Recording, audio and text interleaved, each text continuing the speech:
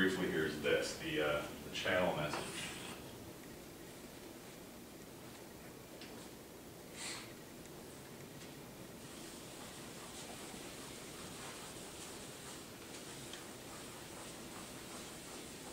So LC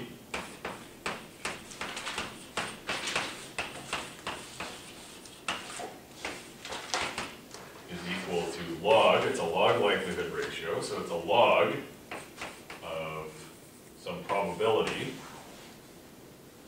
What LC really is, so any log likelihood ratio, remember, is log probability x equals 0 divided by probability x equals 1. Where LC comes from is that in my graph, so this is a variable node in a graph. Down here, these go to the code. In other words, these edges on the bottom are connected to checks. This edge on the top is connected to the observation. So this is x, that's the bit in the code word, and there's some observation up here, y, and the function between them is f of y given x. Now, y is observed. So our rule, which I've mentioned previously, our rule when we observe something in the factor graph is that we get rid of it and simply plug it in to whatever expression it appears in. So that means LC, the message traveling along this edge, is the log likelihood ratio for x, where y is plugged in here. So whatever y is, I plug it in, and I get p of y given x equals 0, divided by p of y given x equals 1. Now this is a very important message, because this is, for one thing, this expresses the information you glean from channel observations of whatever code word was transmitted. And secondly, this message is what helps you start the decoding process. So let's have an example. In a binary symmetric channel,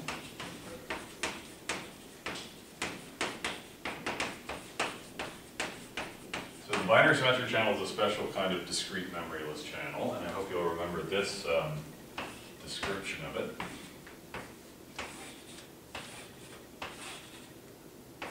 These are my inputs x, these are my outputs y. And the probability that if x is 0 and y is 1, the probability that x is 0 and y is 1 is p. Actually, more correctly, the probability that y is 1 given that x is 0 is p. Probability that y is 0 given that x is 0 is 1 minus p. So in other words, p is the flip probability. Actually, I'm going to call that the crossover probability. That'll be p sub c. And similarly, it's symmetric because it doesn't matter if you send a 0 or a 1. The crossover probability is the same.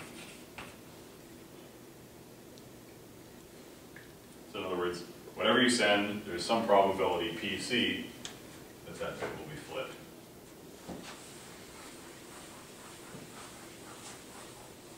So I can write that as f of y given x is equal to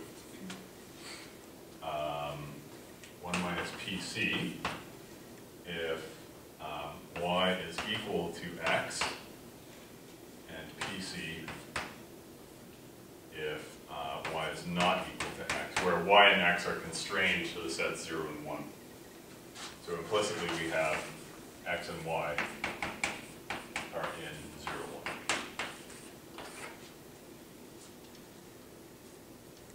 What does this mean for LC? LC is equal to log f of y given x equals 0 divided by f of y given x equals 1. So there are two possibilities for y. So if y is equal to 0, I have log f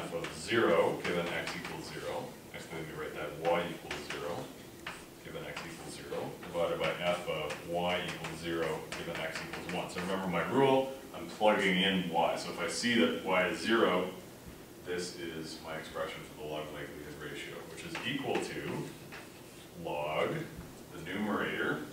We have y and x are equal. So that's log 1 minus PC divided by, and in the denominator, y and x are unequal, so that's PC. Similarly, if y is equal to 1,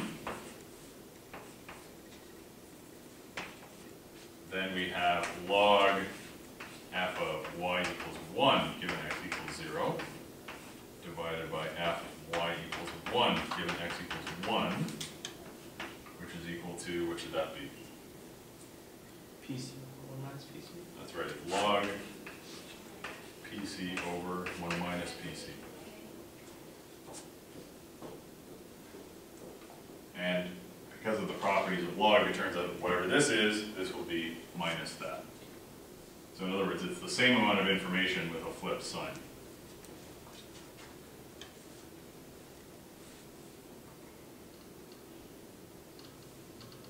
So for instance, if PC is equal to 0.1, in other words, 1/10 of all the bits are flipped, then we will have log 0.9 divided by 0.1. If y is 0, excuse me.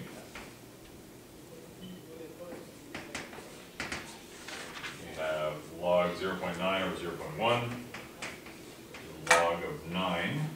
Does anybody have a calculator or anything with them? Nobody ever has a calculator. I'd say that's a little more than 2.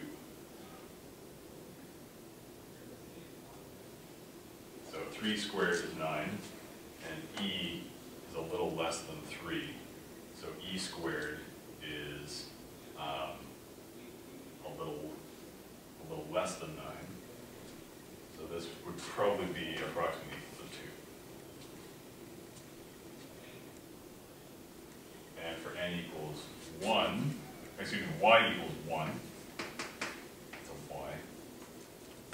I have log 0.1 over 0.9, which is equal to log 1 over 9, which is negative log of 9, which is approximately equal to minus 2.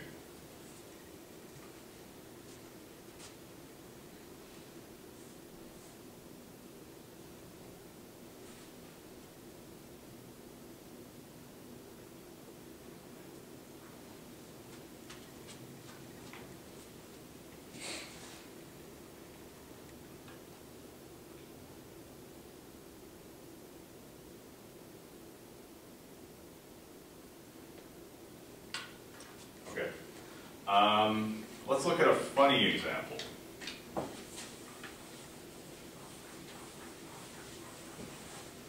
This one will come up from time to time.